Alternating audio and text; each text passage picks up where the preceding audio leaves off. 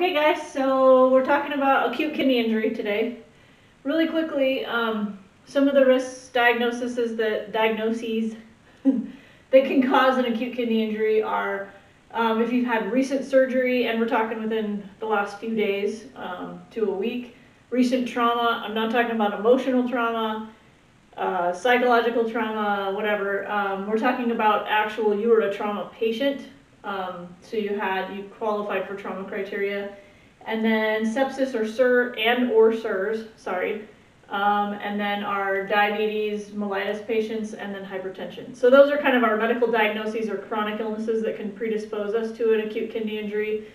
And so today's lesson is not about chronic kidney disease at all. That's a totally separate animal. Today we're talking about an acute kidney injury that comes on suddenly. Okay, so meds to stop. These are not nephrotoxic meds. These meds in red, they're not classified as nephrotoxic. However, since they are excreted by the kidney, we should stop them until the kidney is better, right? Until the acute kidney injury is either resolved or something's figured out. So NSAIDs are a big one. Metformin, we already figured that out because metformin you can't take when you're doing IV contrast.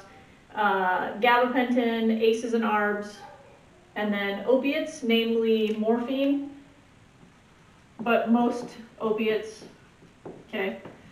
And then, morphine's gonna go down there. And then cefepime is one of the big cephalosporins that can exaggerate that. Okay, now our nephrotoxic medications that can cause or induce a kidney injury.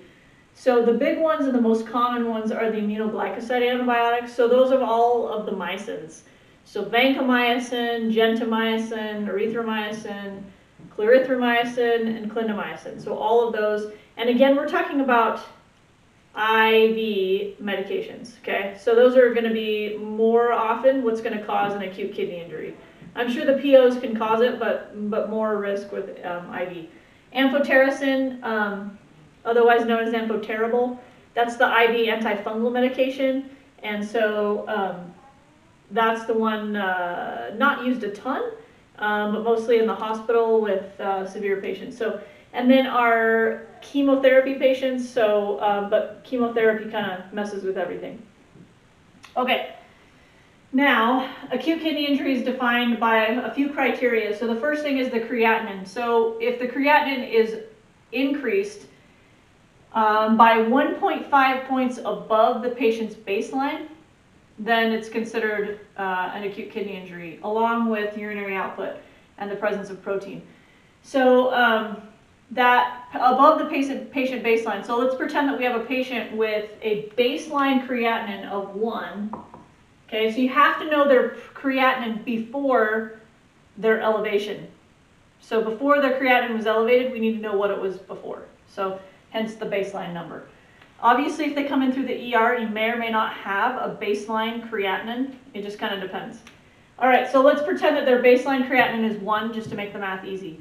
That means that once that creatinine hits 2.5 or above, that means that now is considered an acute kidney injury by the creatinine criteria. Okay, now if their urine output drops below 0.5 milliliters per kilogram per hour, okay, for a 6-hour time period, then that qualifies them as an acute kidney injury as well. So if you just basically we want urine output to be a minimum of 1 mil per kg per hour, and that's for adults. So that's what we want to have.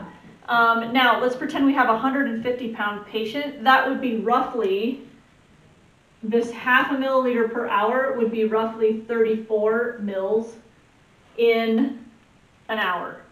So anything less than that is going to be pretty severe as far as the acute kidney injury. So that 30 mils that we say 30 mils is an hour is actually less than what a 150-pound patient would need in order to make that 0.5 mil per kg per hour. So if they're 30 mils in an hour and they're a 200-pound patient, they're way below that 0.5 mil mark. So you'll have to do their weight to figure out, convert them into kilograms and multiply it by 0.5 to figure out what their minimum urinary output should be. Okay, and then albuminuria, so the presence of protein in the urine, and the presence of sediment or casts. So the sediment in the casts is a buildup of protein, also red blood cells as well, because the kidneys aren't able to process anything, they're not working, and so then they're flushing out tons of protein, and then those kind of collect up in the urine. All right, kidney injury signs and symptoms. So they're going to have edema, fluid overload symptoms. This might happen later, okay? And then they might be hypotensive or hypertensive, okay, depending on where they're at in their fluid status.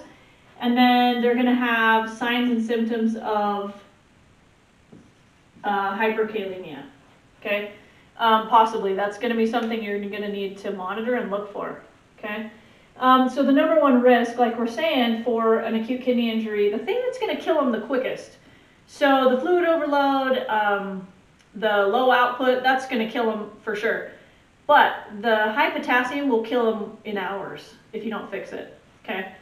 So we start treating hyperkalemia with medications once it hits 5.5. So 3.5 to 5 is considered normal in most laboratories, most hospitals. So once it hits that 5.5 mark, we start treating it medically. All right, some of the signs and symptoms, they're going to have decreased reflexes response. So their deep tendon reflexes are going to be decreased. That's not really something you're going to do necessarily in the hospital. You can, but all of these other symptoms are going to be a little bit more telltale. So their LOC is going to be changed. They're going to be more irritable. They're going to have muscle cramps, paresthesia, so tingling, abdominal cramping, diarrhea, decrease in energy, chest pain. And then that's when you have to say, uh-oh. Because once you get to the chest pain phase, that means that their potassium is probably pretty high. This leads to arrhythmias if you don't take care of that high potassium. So if you remember back from Megacode week, what was one of our causes of pulseless cardiac arrest? Remember how we had to think about the causes of pulseless cardiac arrest, and they all start with H or T. Well, guess what? Here's one of the H's, hyperkalemia, okay? So now we've completed the circuit, we've gone all the way around the horn, and we've connected Megacode over to hyperkalemia, because hyperkalemia eventually will cause pulseless cardiac arrest. The treatment of hyperkalemia, and so a lot of times this is initiated in the ER, but it can be done almost anywhere. So once you find out that your patient has high potassium, we have to do some stuff to fix it. So we have to give IV push D50, okay? And let's see, it's in a 50 ml syringe, and it is, sorry, I have to fix this. It is 25 grams, because I was incorrect. I know, I was incorrect. I don't know everything. So it's 25 grams in 50 mils, and yeah, so it's 25 grams in 50 mils. A half an amp is considered 12.5 grams, and then D50 of D50, okay? So that is 25 mils, yeah, sorry. So 50 mils is 25 grams, and then 25 mils is going to be 12.5 grams. All right, so that is to pre-medicate them, because we're about to give them a downer in the form of insulin. So we're going to give them a little bit of a diabetic speedball, if you excuse the phrase, because we're giving them the sugar to bring them up, because we're about to hit them hard with insulin to bring the sugar down. So remember, the side effect from last week of insulin is hypokalemia. We lose potassium into the cell out of the serum. Well, guess what? That's what we want. We've got high potassium, so let's give them some insulin. Well, we can't just drop their blood sugar, because now we're trying to fix the potassium, but now we also have the blood sugar issue too. So we have to give them a little bit of sugar in their IV to help them so that we don't crash them. So you're going to want to give them sugar first before insulin. Make sure you do that. And then, because insulin is going to bring glucose into the cell along with the potassium, so we pre-medicate with the glucose. You can't push it fast even if you wanted to. It's a big syringe. It's usually pre-made. EMS carries them around because they give them a lot to their hypoglycemic patients. All right, so we give this regular, and this is IV, okay? We're not giving this PO. It's not gonna work if you give it PO. It won't work as fast. So, and then we give them regular insulin IV push. It's usually 10 units IV push for adults, and that's regular Humulin or Novolin, whichever your department carries. And then why? Well, because we're bringing the potassium from the serum back into the cell. If you remember from last week, Mr. Cell and Mr. Serum, before insulin, we got lots of potassium in the serum. Cool. Well, if we give them insulin, we're going to get rid of the potassium and pull it into the cell. Not really get rid of it, but we're going to pull it into the cell, get it out of the serum. If it's in the serum, it causes more trouble for the heart. Okay. So calcium gluconate is not given, so it is not given to decrease potassium. That's not its job. It's given to kind of give a little pillow cushion around the heart, if you will. We're trying to protect the heart from the really high cardiotoxicity of potassium. So it's been found that if you have a lower calcium, kind of on the low end of normal, then that increases the cardiotoxic effect of the potassium even more. So we want to give them some calcium so that they are able to kind of protect the heart a little bit from all of that potassium. So usually we give it in, it's measured in milliequivalents, and it's usually given IV drip nowadays. Back in the day we used to give it IV push. Some places might still do it that way, but a lot of times pharmacy sends it to you in a little 50 to 100 ml bag, and you give it over 30 minutes. Okay, now K-oxalate is going to lower potassium, but get ready because it's usually 30 to 60 milliliters, or they might measure it in grams. You can give it by mouth, or you can give it up the butt. But if you're going to give it up the butt, then you need the calf tip syringe. You can't use a Luer lock syringe because that Luer lock syringe doesn't go in the bottom. That only goes in the IV. So you got to use the big long calf tip syringe so you can stick it up the rear end. So it causes explosive diarrhea, and I'm not even exaggerating at all. It's pretty explosive. Once you give it, you literally can set a timer or a clock to them, and it'll probably be within 10 minutes that they'll have some pretty good diarrhea. Why is this? Well, it pulls a lot of the potassium, not all of it, but it pulls a bunch of the potassium into the gut, and that high amount of potassium in the gut in that short amount of time causes lots and lots of water to enter the gut because you change that osmotic gradient. So it's basically kind of the same concept as an enema, right? So we give you know, whatever enema, your soap suds or whatever, well, guess what's in there? There's tons of soap, lots and lots of ions, okay? This just happens to be a potassium enema, if you will. So we give them K-oxalate, pulls the potassium into the gut, water follows the potassium, and then boop, you have lots and lots of explosive diarrhea, which lowers our potassium even more. Great. So it comes out with the poop. Awesome. The potassium comes out with the poop. You got to be ready for this, and so this is the big joke between ER and ICU. How do you piss off your ICU nurse people? Well, you give your patient, your hyperkalemic patient, K-oxalate in the elevator.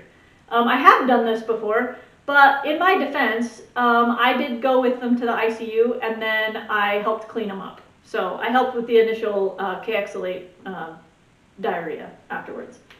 Okay, and then with these folks, we're also going to be giving them some isotonic fluids. That depends on their fluid status. So if they're in fluid overload, then obviously we're not going to be doing that so much. We possibly are going to be giving them Lasix, depending on their fluid status as well. And that's more to draw off the fluid if they're in fluid overload. But it does decrease potassium, but there again, we can't pee it out as well until we fix that kidney injury. And then possibly they're going to go to dialysis if their potassium is too high. What's too high? Well, usually once they hit in the mid 6s, but probably around 6.3, they're starting to think about dialysis. It might be different for different facilities and different departments, but that's kind of usually where they're like, oh yeah, we need to. They'll get all these meds into them, and then they'll send them to dialysis as well. Okay, now hyperkalemia changes to your EKG. See, this is essentially what kills you with hyperkalemia and why it's so dangerous.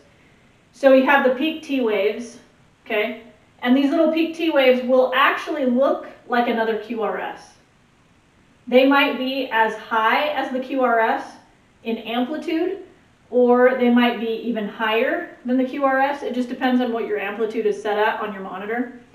And you can see this just on a 3 lead or even a 5 lead.